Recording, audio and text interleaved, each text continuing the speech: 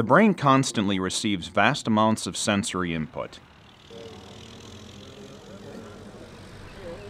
For your brain to detect critical information and react appropriately, non-threatening or unimportant information is suppressed. An important sensory suppression mechanism is called habituation. Habituation is another way to say getting used to a sensory input. You learn to tune out or ignore a stimulus that you're repeatedly exposed to. There are many stimuli that we experience every day, including sounds, images, and smells that we gradually learn to ignore.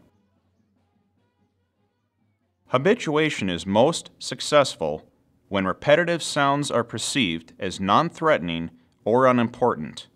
For example, if you move into a new home next to a train station, initially you are very aware of the trains coming and going. The constant sound of the trains may seem loud or disruptive. With repeated exposure to the train sounds, you will reach a point where you are no longer aware of this noise.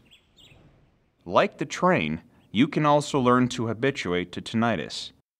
Through repeated exposure to a non-threatening sensory input like the Levo System, your brain will learn to deprioritize the sound of your tinnitus. Over time, you will experience a gradual lessening of awareness as your brain shifts its attention away from your tinnitus sound.